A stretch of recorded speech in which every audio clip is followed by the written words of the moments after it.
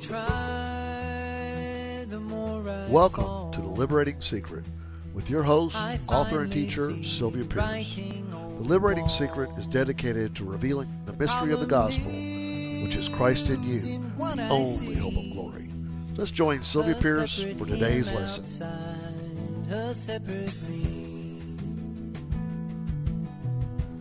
Hello, welcome to The Liberating Secret. I'm back again and sitting in Sylvia's chair for another show, and I want to tell her thank you for giving me this opportunity, and I hope that that some of you might be helped today by what I'm going to share. So first I want to point out that Sylvia, for those of you that have been watching, she has a book out. For those of you that haven't been watching, I'm going to tell you too that if you know, she has written a new book, and it's called With Wings as Eagles. It's fabulous. It's a great record or document, if you will, of what union life is all about. Really good book form of what she touches on, probably week after week, show after show. So I would advise, or I would say, get it. And the good thing about it is you can read it over and over. It's not something that you just read and toss to the side. I think it will continue to speak to you on many readings. Right now I'm in about a fourth of the way through reading it for the second time, and it seems like a new book to me all of a sudden from before. So it really is that good. So first, and I also want to just inform you, for those that might want to check this out, my name's Louie, and I actually do some YouTube videos on my own. They're not as maybe as well put together as this. They're a little more humble maybe. But it's called the Louie File, and you can just go on to Google or any search engine. I'm assuming, I know through Google you can go on there and just type in the Louie File, and you'll pull it up, and there's several videos there of me sharing 5 and 10 minute biblical insights and testimonies, and I've just really come to enjoy it. I try to make them short. Some people don't have enough time, or maybe don't even want to watch for any longer, and you can say a lot in 5 minutes, I've discovered. So if you would just watch that, I hope it helps you. But today on The Liberating Secret, we're going to look in Colossians, Paul's letter to the Colossians, and I've been thinking a lot about this letter recently, and so just a little bit of background, and I'm sure there's way more to this than I'm going to share with you, but just to sort of give you a little bit of understanding of what this letter is about, it seems there was a group of people in this day, in this region of the world, that were called, what people call Gnostics, and they claim to have secret knowledge, and it you know, there's lots of mysteries that we can discover in the Bible and in life about God and the spirit sense. Not doubting that a bit. But when you start telling people that there's secret knowledge that they need in order to be right with God, I start having a problem with that. You know, Paul says in the first chapter of Colossians, he said, "Behold, I show you or reveal you a mystery." He said it was something that had been hidden, but it's now revealed. It has been disclosed. So there's nothing hidden that is in that way necessary for our life to be connected and one with God. So these Gnostics believed that you had to have secret info. And they also, it seems they also taught that Jesus couldn't have been God. Either he couldn't have been God because he was in a flesh body. You know, God can't be in a flesh body. I mean, a flesh body is corrupt. Matter is bad and spirit is good. So either he wasn't God, or he was in fact God, but he wasn't really human, or he wasn't really in a flesh body. I read one account that said that some people even claimed that he never touched the earth, that it only appeared that he was touching the earth, because, well, of course, touching the earth would defile him, and that can't be right. God can't be defiled by touching the fallen, sinful, material earth. You know, so this letter was Paul's way of addressing that. And with that in mind, you can really see and understand a lot more about this letter. It's become more and more open to me, even just as recent as yesterday. So I just want to kind of touch on a few verses and a few points here in Colossians. Once again, I'm not going to attempt to read this whole letter. I would hope you would, and I always want to show you or attempt to show you the scripture as to why I'm saying what I'm saying. And I've told people many times that you can disagree with me. That's fine, but I would really like for you to disagree with me by way of the scripture. So if you disagree with my view of it, that's fine, but don't make it just because you don't like it or because it's your opinion. Make it because you have another view of the scripture, and then we'll see how that works. But so Colossians, of course, starts with Paul introducing himself and how he was apostle by the will of Christ, and that's the way he kind of introduces all of his letters. And he starts off saying how he's given thanks to God, and he's so thankful for them, and that their faith and their love and their hope is coming to him, and he's realizing how much of it they have, and he prays for them that they would be filled up with spiritual wisdom. Then he starts talking about what Christ has actually done. In Colossians 1:13, it says he rescued us or delivered us from the domain of darkness. Wow, so he pulled us out of darkness, and he transferred us into the kingdom of his beloved Son, in whom we have redemption, the forgiveness of sins. So God has done this. He rescued us. We didn't pull ourselves up by our own bootstraps, trying harder and all that. He rescued us, and he has given us forgiveness of sins in his Son. So then he starts talking about the Son. He starts talking about Jesus, and he said he's the image of the invisible God, the firstborn of all creation. Whoa, firstborn of all creation. For by him all things were created, both in the heavens and on earth, visible and invisible, whether thrones or dominions or rulers or authorities. All things have been created through him and for him. He's before all things. In him all things hold together. He's also head of the body of the church. He's the beginning, the firstborn from the dead, so that he himself will have come to have first place in everything. So right here, he starts right off saying all of creation, even material creation, was created by him, for him, through him, right? Earthly, visible, invisible. So he starts right off dealing with this this false understanding by saying, what do you mean matter's bad? Matter's not bad. Matter in and of itself is not bad. Dirt's not bad. Human bodies in themselves are not bad. That's not really our problem.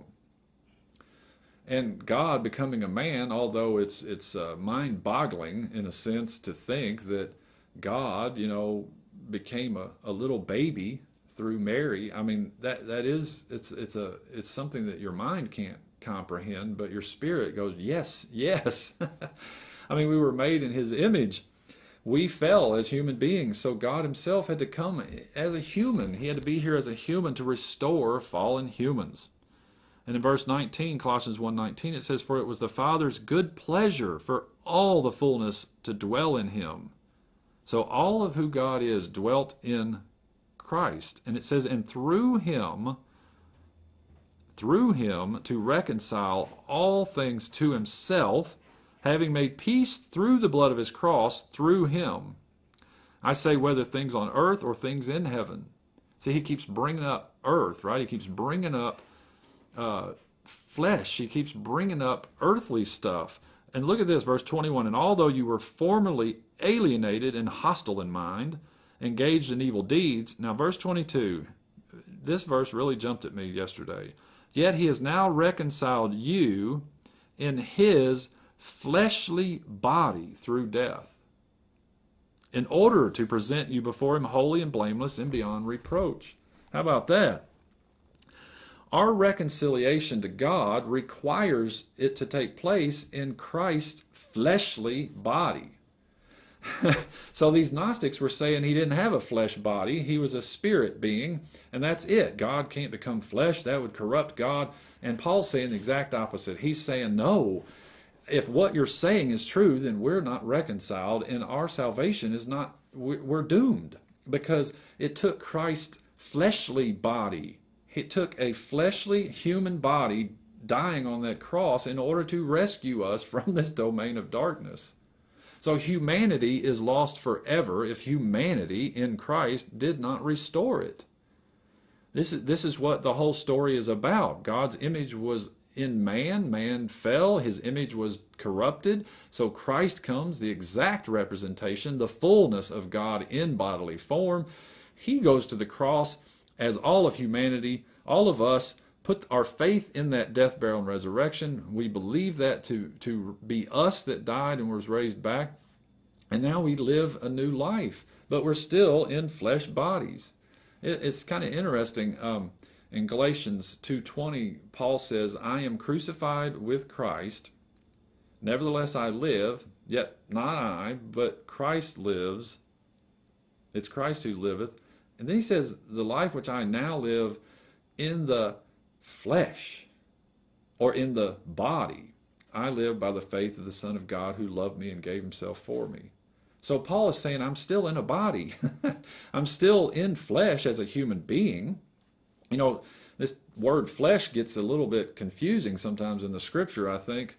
It does have a little bit of different connotations to it. You know, we think of flesh in one instance as the meat on our bones, and that would be right. You know, in the Old Testament, God wiped out all flesh except for Noah. So I kind of come to this definition that has helped me more than others, and that is, when I think of the term flesh, I think of our humanity, and when you think of it in a negative sense, it would be our humanity attempting to operate apart from the Spirit of God. So it would be a self-will, it would be a self-effort type willpower kind of thing, that we can do this thing in our own strength. That would be, you know, in the flesh. But that's not exactly what we're talking about here. We're talking about humanity, just pure humanity. We're not talking about good or evil per se. We're talking about humanity, that in Christ's flesh and his humanity, he reconciled us. Even though we were alienated, separated, and we were even hostile. We've had a hostile attitude. You know, sometimes I like to tell people, it's not just that we were fallen or that we had sin that separated us. We were actually at war with God. It was as though we were in battle against him. So he took that person that was angry and hostile and alienated, and he reconciled that person. So we put our faith in that. We place our faith in that reconciliation, which could only be made possible through his fleshly body through death.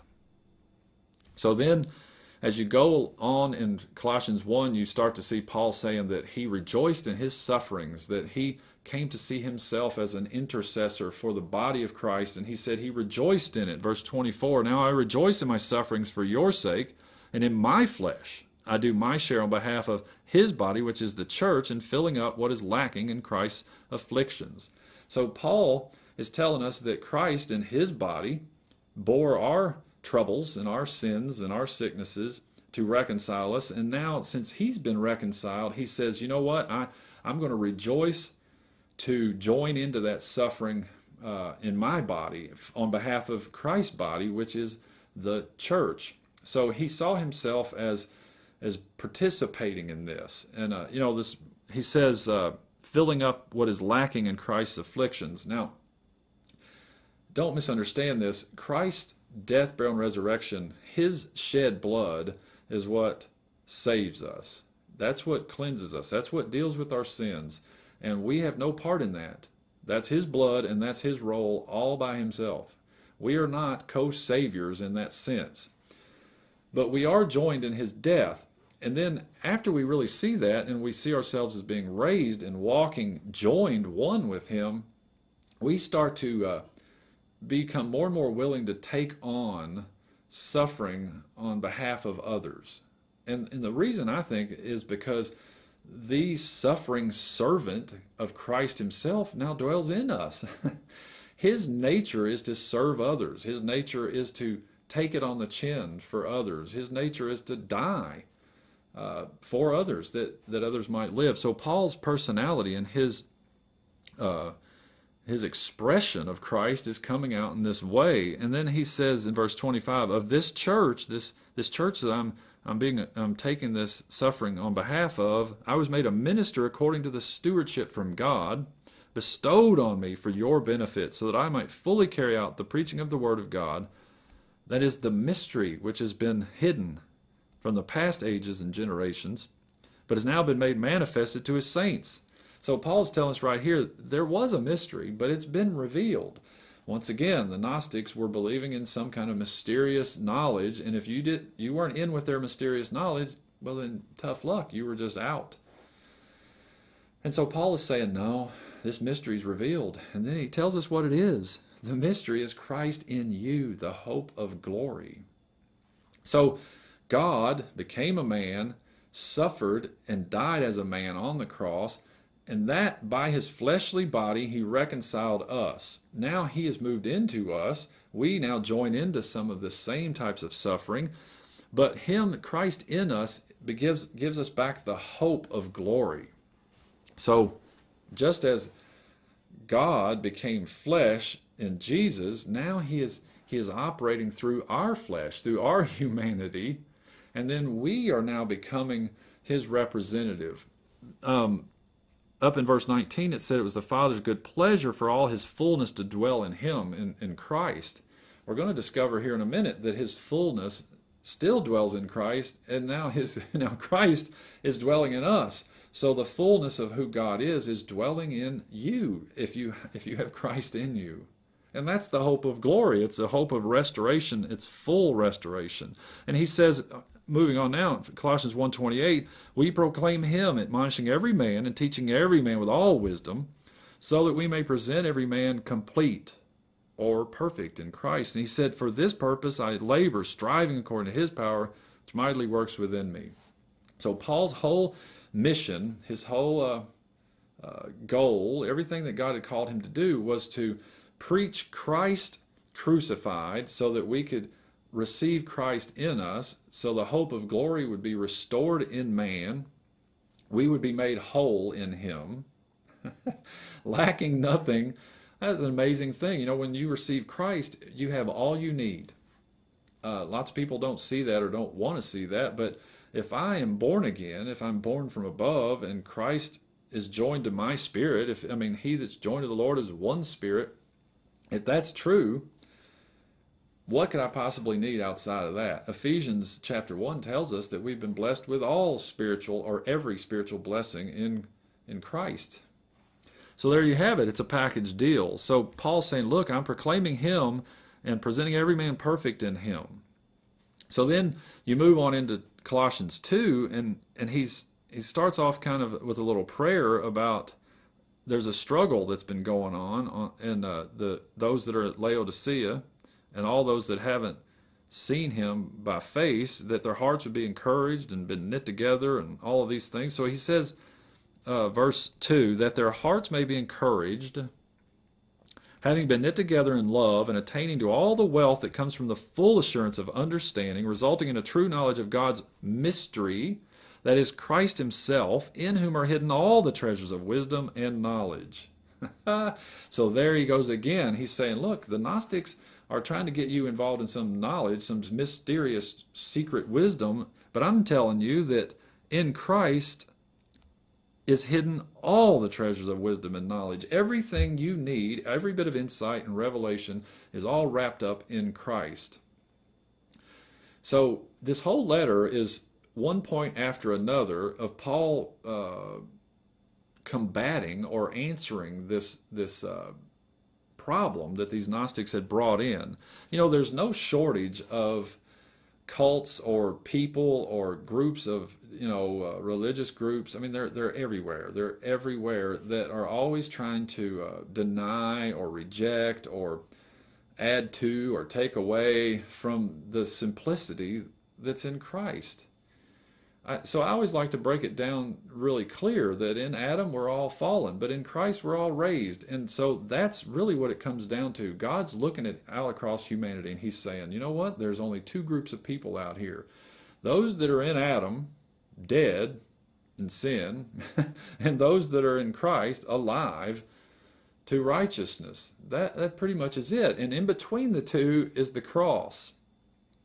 So that's the simplest way of seeing it to me. So he goes on to say, I'm telling you that all this wisdom and knowledge is in Christ because I don't want anyone to delude you with persuasive arguments. Don't get led astray by someone's great intellectual philosophy that takes you away from Christ and what he is really all about. It's all in Christ. Come back, focus on Christ. He's where the hope of glory is. He's where the wisdom and knowledge is. So he says in Colossians 2:5, he says, even though I'm absent in body, nevertheless I'm with you in spirit. So then verse 6, he says, therefore, as you have received Christ, Jesus, the Lord, so walk in him.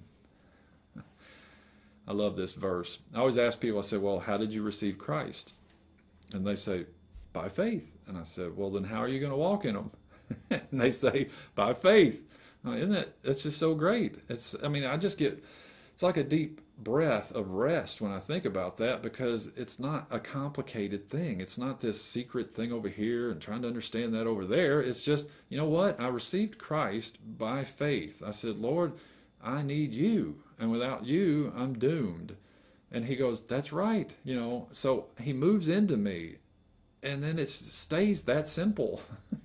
It's still that simple. I just wake up in the morning and I just know he's in me. And I walk in him. Excuse me. So, in verse 8, Colossians 2:8, he says, see to it that no one takes you captive through philosophy and empty deception, according to the tradition of men, according to the elementary principles of the world, rather than according to Christ. So there's all sorts of new ideas all the time, flooding the marketplace.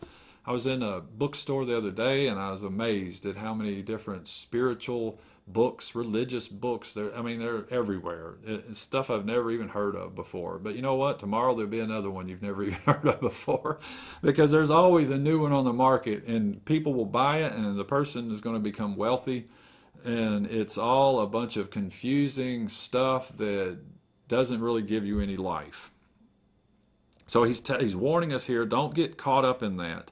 And then he drops this bomb on us. Colossians 2:9 and 10. He says, for in him, that's Christ, all the fullness of deity, or the Godhead, dwells in bodily form. In bodily form, in humanity. All of the Godhead dwelt in humanity in Christ.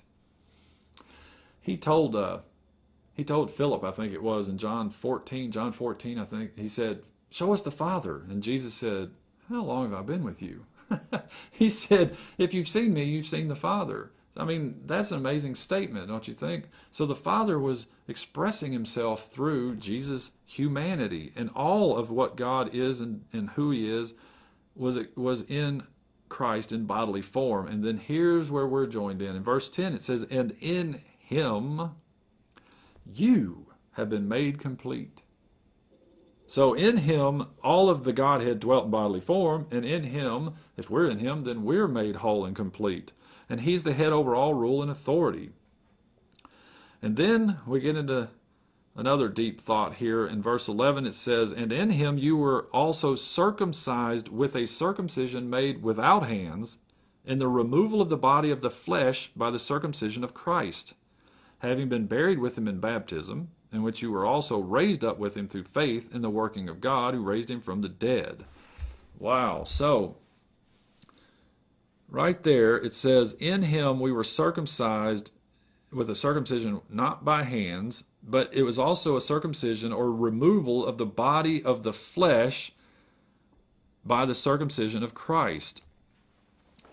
The sinful body, the sinful producer, was removed from us through the flesh death, the bodily death of Christ on the cross.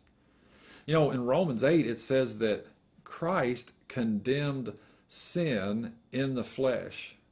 I always thought that was a very interesting way of wording that, because most of us think that he condemned flesh. He didn't say that, though. He condemned sin in the flesh. You see, the flesh in and of itself is weak, but it's not evil and it's not righteous. It is the dwelling place of one maybe who is evil or one who might be righteous. But the dwelling place itself, our bodies, is not evil. The Gnostics thought it was. God came in a body, in a flesh body. And it says actually in the likeness of sinful flesh. He was in flesh, but he wasn't sinful. So that's how he was able to take in our sin and give us his righteousness. There was this great exchange by way of the cross. So this whole idea of the flesh being cut off, I think what he's saying here is the flesh effort, the humanity attempting to operate on its own. That old man is gone. That so-called independent guy that we were. So then he made us alive together with Christ. He's raised us back up. Now there's so much more to be said probably about this. Perhaps we'll have to leave that for another time. But I hope this has helped you so far. Christ was God manifest in the flesh. And now that Christ is in us, in human bodies, he is still manifesting himself in humanity as a human. It's a remarkable plan from a remarkable God. How else can an invisible spirit that is God reveal himself except through a visible human to express himself through? We are the visible expression of the invisible God, all because Christ dwells in us. All right. Thanks for watching The Liberating Secret. Maybe I'll see you one more time. See you later. I hope that you are being blessed by The Liberating Secret. If you would like to have for yourself my books, booklets, or any of my TV or radio series, check out our website's bookstore. Our TV shows are also on our YouTube site. And be sure to get the Liberating Secret app for your phone. We have an annual Louisville conference in June, as well as a biannual Women's Retreat at Pawleys Island, South Carolina. Come for a weekend or a week of study, fun, fellowship by the ocean. We also have a weekly Bible study. See our website for times and location. My husband Scott and I would love to come and share the liberating truth to your fellowship, church, or home group. Please call or contact us through the website.